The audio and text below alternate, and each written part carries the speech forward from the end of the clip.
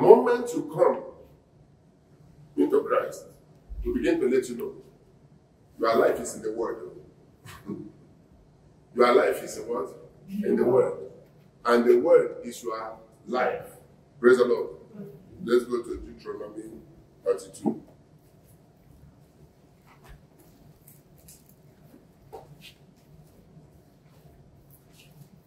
Deuteronomy 32.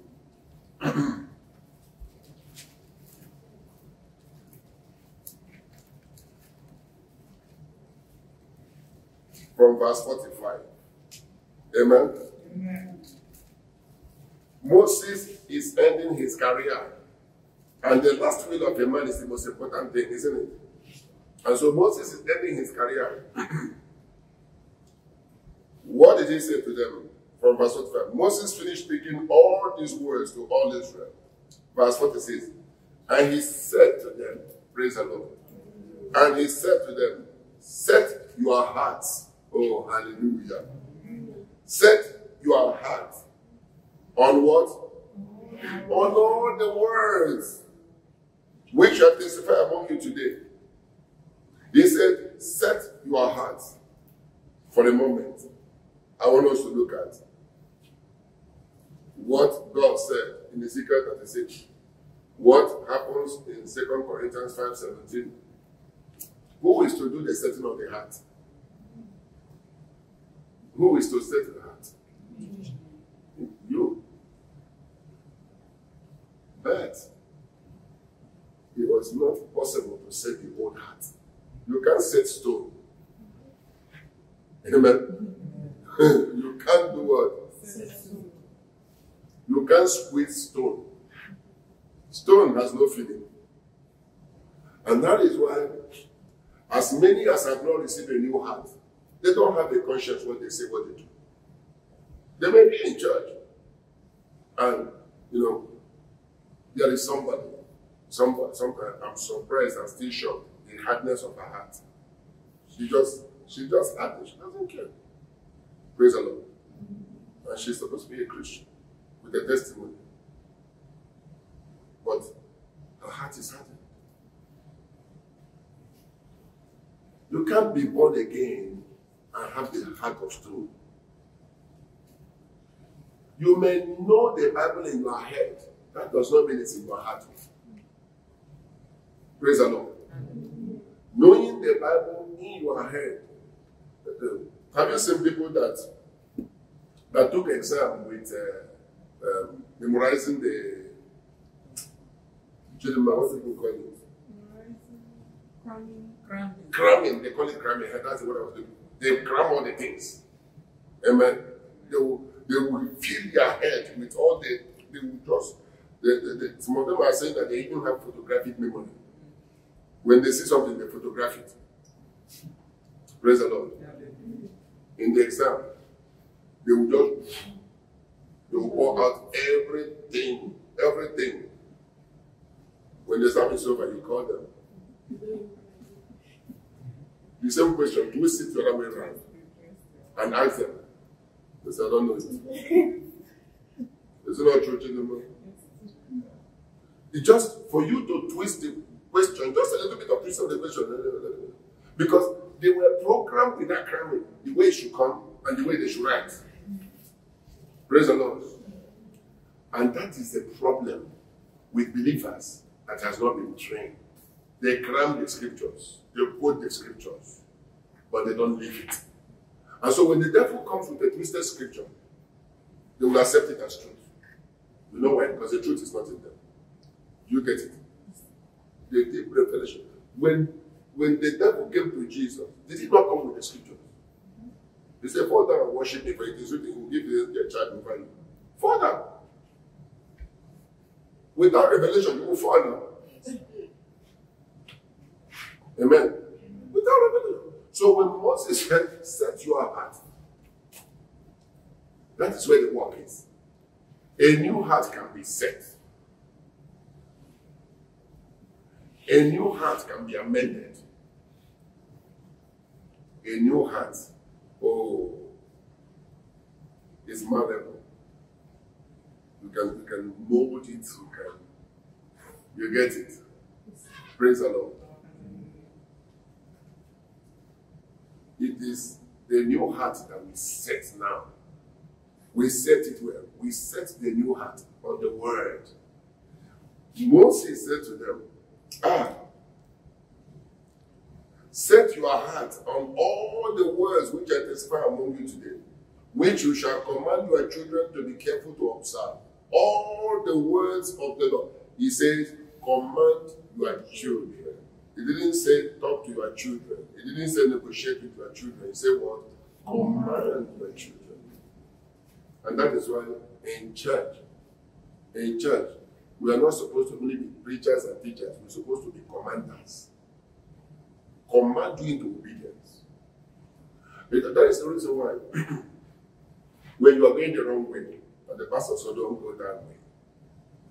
He's not supposed to plead with you. He's supposed to command you, don't go that way. I forbid you from doing that. And you say, forbid me. Are you controlling my life? You are pastor supposed to control your life. If he doesn't, somebody else will control it. Are you hearing me?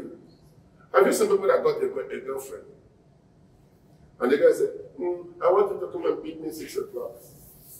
They said, but take it as I can. No. I just want you to come and beat me. If you truly love me. If you say you truly love me, you'll come and beat me. He said, but why can't you take a taxi and pay for it? I just want to see you. I like to see your face. You stupidly agreed. What is she doing? She's commanding you. But she's manipulating you with witchcraft. Pastor will not manipulate you with witchcraft. Pastor will not tell you, I want to see your face, just come to church. I love you. No, we don't do that. We walk with the truth. And then you will dress up and you go and pick that small girl. You will pay the money. Amen. You have conditioned your heart to be controlled by her. That's what happened. Amen. You have conditioned your heart to be controlled. And what Moses is saying to us also, that in the same way, we can set our heart for the word of God to control us, for us to obey the word of God, for us to live the word of God. You see, when we talk about the word of God in our life, we must practice it early, as soon as we get born again. But the problem is that people get born again, they don't practice it. Why? He says, 47, what does he say? It is not a futile thing for you. It is not what? A futile thing for you. Because the word is what? The word is not a futile thing for you. He tells us, as Moses was departing, he was ending his ministry. Moses was ending his ministry. He said to them, the word is not a futile thing, it's not an empty thing. This word I'm speaking to you, which is what we have written. And I said to you, the written word takes us to the living word. The living word takes us to the living God. Praise the Lord. And it is all about the word. So when Moses said to them, the word is not futile to you, he says, set your heart. Condition your heart. Oh, praise the Lord. Hallelujah. There was a prayer I taught them in uni. And I said, that prayer, Lord, align my conscience with your spirit. And I thought we are praying it here. Yes, Lord, program and align my conscience with your spirit. You don't know how important that prayer is. When you know your phone is aligned with your bank account, isn't it? When something drops there, you are alerted, isn't it? Yes. And sometimes you pray that something will drop. Is it not true? Yes. Even by mistake, you pray. And then when it's at the end of the month, you look more intensely. Pastor should do now. What has ended? Praise the Lord. Is it not true? You are expecting an alert at the end of the month, isn't it? Why? You have set your heart. But at the end of the month, something will alert. Something will come in, isn't it? Isn't it? So now, when you align my conscience with the Holy Spirit, when you are off step, you get an alert. When you speak wrongly, you get an alert. When you act wrongly, you get an alert. If there's one prayer beyond Lord, let your will be done, the next best prayer I would recommend for believers is that Holy Spirit, align my conscience with your spirit. When I miss it, let me get an alert. I can't imagine when Christians do something wrong and you are correcting them and they argue. I can't get it. I can't.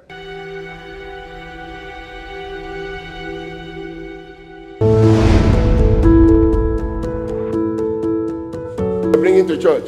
And then just at the junction, the police stopped the van. And I told the guy carrying me, I said, wait, I want to see what will happen.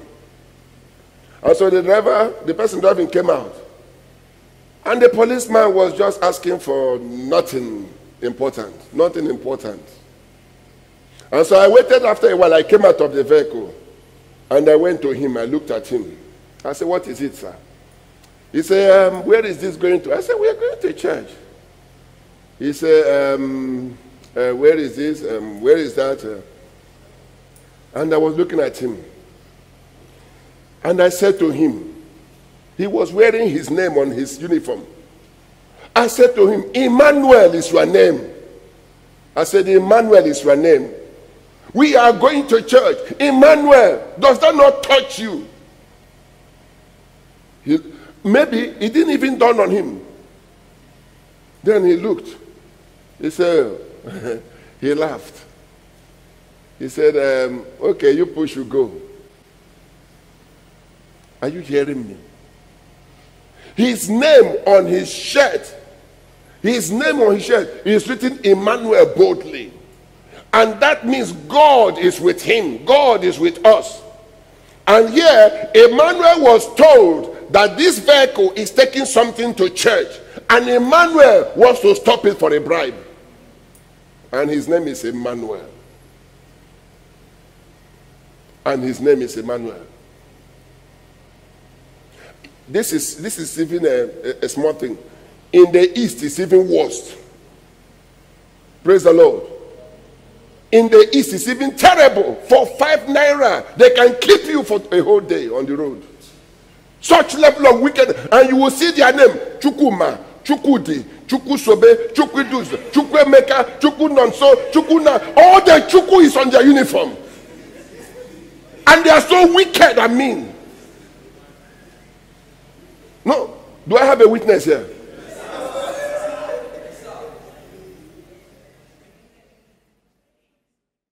It's something that's beyond my comprehension. And very often I keep quiet. I ignore such people because there's no point arguing with you. Amen? If you don't place the word of God in a way to alert you, it means that over time, the hardness of heart will return back to you. Because when you receive the new heart, it is a fertile ground. And what you're supposed to be doing there is to be planting word. What do you plant? The word. Meditate upon it. Chew the word. And then Moses said, it is not empty work you are doing. When you put the word in your spirit, put it in your spirit, put it in your spirit. He said you are not doing it. He says, it is your life you are building up. Amen. I want to show you something that will force you to start doing that by the grace of God. He says, it is all right. And by this word, you shall do what? Prolong your days in the land which you cross over the Jordan to. Is that your Bible? Yes, sir. He says, with this word, you do what? You live long. Prolong. Long life is in it. Now, he says, Listen, he says, this works in the land they're going to possess. He tells us that, excuse me, when we move into Zion, it's a different country altogether. When you get born again, we are transferred into Zion. Amen. Amen. We are catapulted from the kingdom of darkness into the kingdom of his dear son. Amen. In the kingdom of his dear son, circumcision or uncircumcision means nothing. What matters is the word of God in my life. Galatians says faith working through love. Amen. Faith working through love. So you can see that when we are a new creation, what we eat does not determine how long we live. Let's be scriptural about it. Praise the Lord. Whether we eat vegetable or fruits or not, it doesn't determine our life or the length of it. But in your old nature, because the world have nothing to offer you, they offered you something to make you believe that will help you live long. They say, don't eat sugar. They say, don't eat if you want to live long. If you want to live long, and if you want to live long. And there are people that have obeyed all those and still died at the age of 40. Amen. Now, the Bible says, of course, is the man that puts his trust in the arm of flesh. If you are in the new creation, and you still put your confidence that what you eat and what you do not eat will make you live long, you're wasting your time. Praise the Lord. Hallelujah. Yes, you're wasting your time. You need to understand that when you get born again, in Zion, it's not what you eat physically that determines the quality of your life. It is what you eat spiritually that determines the quality of your life. It is there. He said, by it, you will prolong your days in the land you go into possess. In the new kingdom where you are born again, where we live, it is not what we eat, it is what we read. It's what we read.